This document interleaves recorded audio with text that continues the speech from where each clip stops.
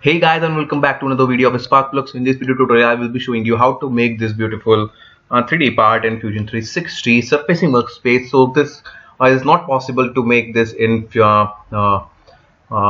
completely in solid workspace, so we will be using the surface workspace. So let's get started. So switch to new workspace, and on the surfacing click on the create a sketch, and on the front plane start by making a sketch. So switch on the construction mode, draw one horizontal and one vertical construction line like this. Go to 3-point arc from this point to this point here. Just switch off the construction mode, draw a line like this. Now press L again and draw one construction line horizontal from this and make it tangent relationship between these two. Press D for dimension. From this point to this point, make it 30 mm. From this point to this point, the horizontal dimension is going to be 70 mm and the radius is going to be 160. So your sketch is finally fully constrained. Finish the sketch, go to revolve, select this as the profile, and axis is going to be this one, and make it symmetry and make the angle as 90 degrees like this and press OK. Now click on create a sketch again, and on this plane create a sketch like this. Now again go to 3-point arc and make an arc like this. Now press D again, and from this point to this point make this distance as 25 mm. From this point to this point, from this point to this point, this is going to be 80 mm.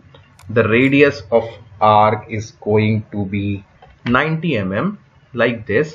So just drag it upwards like here. Press D again, and from this point to this point, this dimension is going to be 15 mm, and this point to this point, this is going to be 60. Now your sketch is fully constrained. Now as you guys can see, the distance from this point is 25 and this is going to be 100. So now I'm going to create an offset plane. So offset plane, first one at a distance of -25 exactly at this point, and the second one at a distance of -80 exactly at this point. Now as click on create a sketch, and on the farthest most point click on create, go to ellipse. From origin point to this point make an ellipse like this.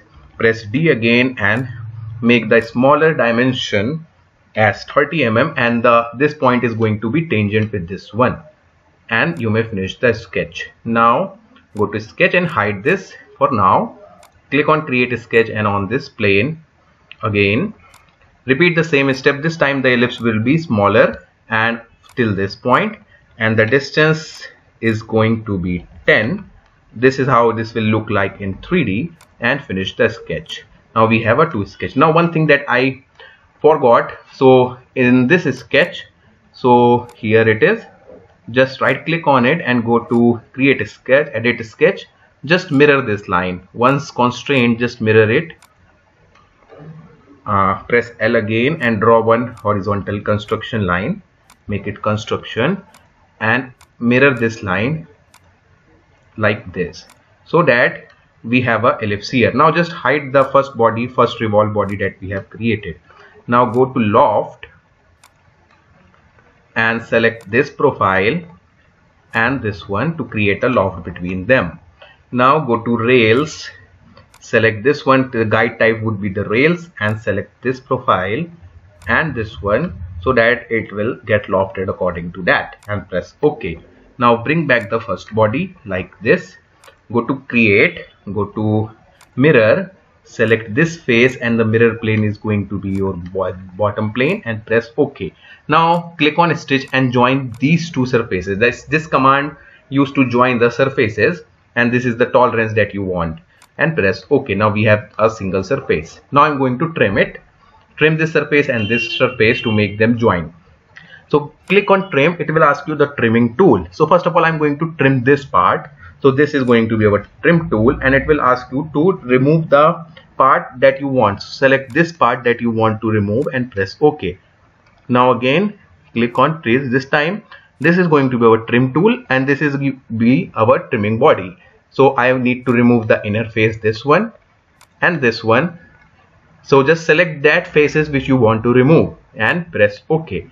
Now we have a single body here. Now click on stitch, select this one and press OK. Now we have a single body, as you guys can see here. Now go to modify, go to fillet, select this edge and this edge and make a radius of 10 mm like this. Now again go to create a sketch and on this plane press C for circle, and from the origin draw a circle of diameter 78 multiplied by 2, that is 156, and exit the sketch. Now extrude it with symmetry like this and again trim this part. I'm going to trim this extra one. So this is going to be our trimming tool and I need to remove this face and press OK. Now just hide the cylindrical body. This is what we got.